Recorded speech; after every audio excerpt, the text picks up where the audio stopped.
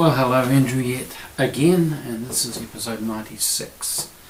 And today we're looking at the issue of prayer. So we pick the narrative up in Matthew chapter 6, verses 5 to 8. We're continuing in the Sermon on the Mount.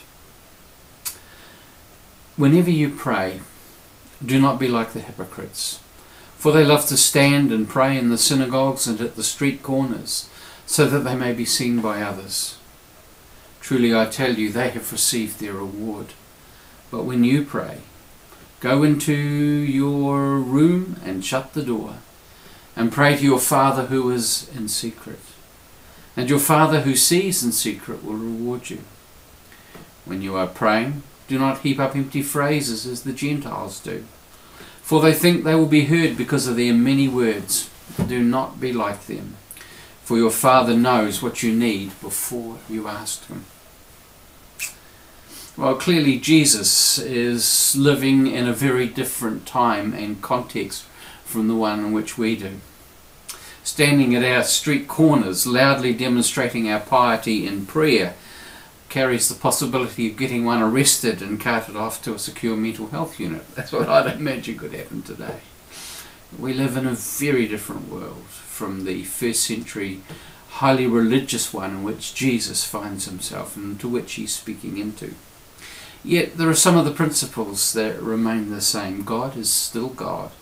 Our need of God is no less today than it was then, even though the age in which we live believes it has outgrown God. And God still seeks to draw us and yearns for our company and our engagement. Hard though it might be to believe, God yearns for a relationship with us, one-on-one. And I'm wanting to suggest that that is in fact what prayer is. It's about that relationship. I love the way that Eugene Peterson puts this passage in the Message. I'm going to read it to you. When you come before God, don't turn that into a theatrical production either. All these people making a regular show out of their prayers, hoping for stardom. Do you think God sits in a box seat? Here's what I want you to do. Find a quiet place, secluded, so that you won't be tempted to role play before God. Just be there as simply and honestly as you can manage. The focus will shift from you to God, and you will begin to sense His grace. The world is full of so-called prayer warriors who are prayer ignorant. They are full of formulas and programs and advice, peddling techniques for getting what you want from God. Don't fall for that nonsense. This is your Father you're dealing with, and He knows better than you what you need. So, this is your Father that you're dealing with, and He knows better than you what you need. In prayer, we meet with God. And God meets with us. It's not just one way. Prayer is a conversation. It's not simply a monologue. Although I'd have to say that I probably do most of the talking. It's where we get to listen. To listen with an expectation that we will also hear. I'm not suggesting you will hear an audible voice. Some do, but I want to suggest that this tends to be quite rare. We can, however, if we quieten our hearts, expect a response. An inward response that sounds like our voice yet isn't.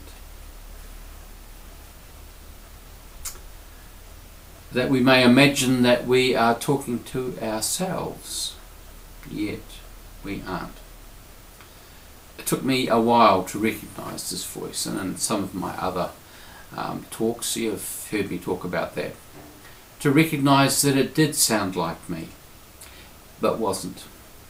Woven seamlessly into the fabric of who I am, so it doesn't come as a jarring interruption cutting across the flow of my own thinking, yet is present, is gentle, and is ultimately still other. and is much wiser than I am. And that's the reality. This is the place where pretending is useless.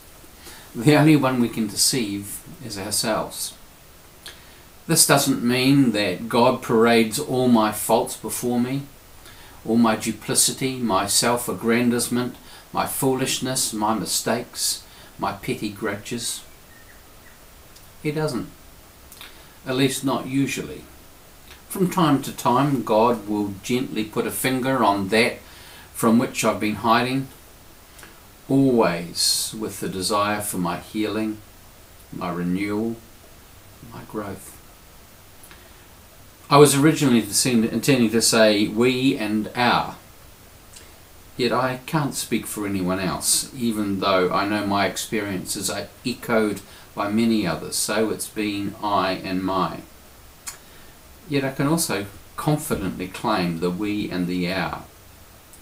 Prayer is a place for honesty, where we can be ourselves, where we can let it all hang out. God is not going to be offended by anything that we say.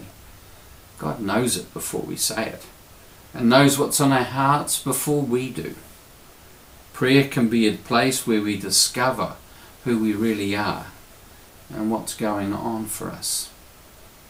It's also a place where we can still hide. God lets us do that as well, knowing that the time will eventually come where we will be ready to face up to the truth about ourselves. Sometimes this can be a while. I'm amazed at my own reluctance to face what is often right in front of me. And I find myself facing that very issue right at the moment, and I already have a sense of knowing what it is I need to do. I have a spiritual director. He's lovely, he's wise, he's a lay Catholic person who specialises in this stuff, and I've been going to him for a good number of years. In the early years, as I was complaining about something, as I am wont to do, laying it all out there, the most common question I'd hear from him would be, "And what happened, Andrew, when you brought this matter before the Lord in prayer?" And every time he would be met with an embarrassed silence, and then, until this moment, that wasn't an option that had occurred to me, that I could actually or needed to actually bring it in prayer. I've been a slow learner, but actually it's very useful.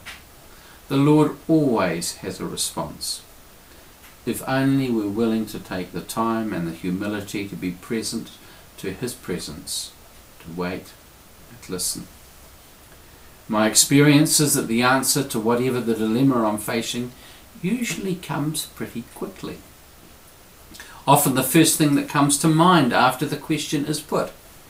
My response so often can be, no, that can't be it. And it is. So often. Simple, clean, wise. What I've discovered is that the Lord is much, much smarter than I am. Much more forgiving, much kinder, much braver, and much more willing that I be brave than I am. Don't like that bit. That is true.